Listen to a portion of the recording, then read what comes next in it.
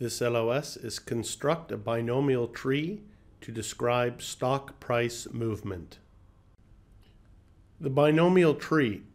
In a binomial tree, there are two possible outcomes for each period, either up or down. And that's again why we call it binomial. Think bicycle, two wheels, binomial tree, two outcomes.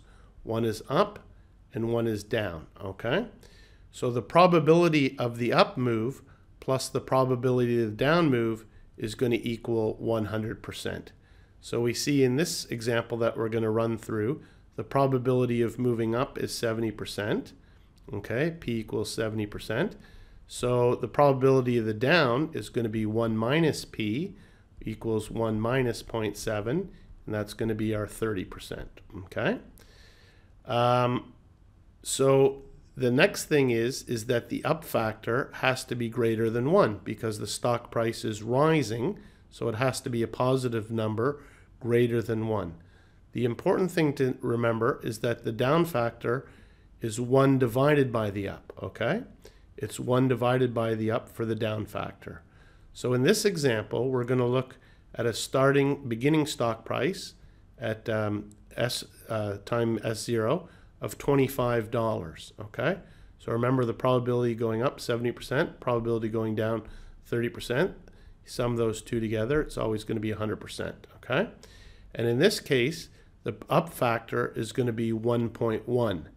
So starting at time 0, stock price of 25, if we go to t equals 1, the next period, the stock price is going to be 25 times that up factor 1.1.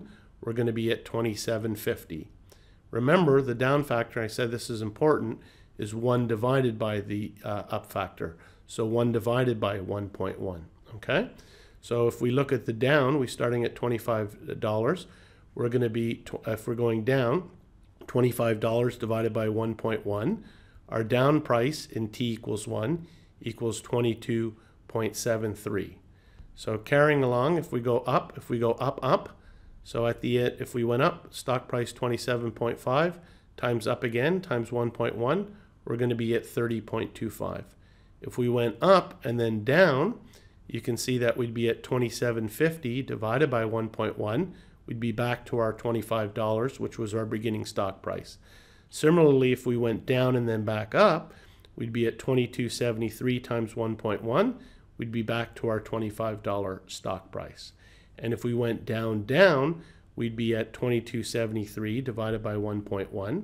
We'd be at 20.66 in T2. Okay? So I'll let you work through the rest of the tree. I left it blank there on purpose so that you can carry on for your T3.